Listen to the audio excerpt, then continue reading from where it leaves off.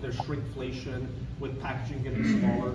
So a lot more people interested, and the common thread amongst all of them, even in Toronto when I was there, was they blamed the government in charge right now. So for us as conservatives, from here, like we always get asked, well, what would you do differently? Well, first we're going to finish up our leadership race. The new leader is going to decide how the policy process is going to work for our next campaign.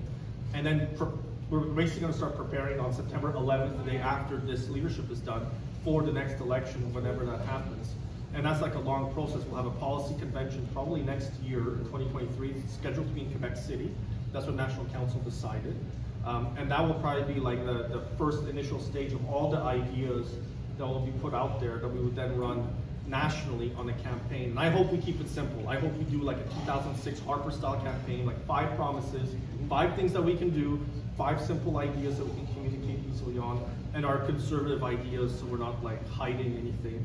I prefer being as open as possible. So it's like a multi-year process to get ready. We got to recruit candidates, recruit volunteers in like Toronto, in Montreal, but also in Atlantic Canada, because we've done a lot better in like in Newfoundland, Labrador, and in GTA region. Toronto also lost a seat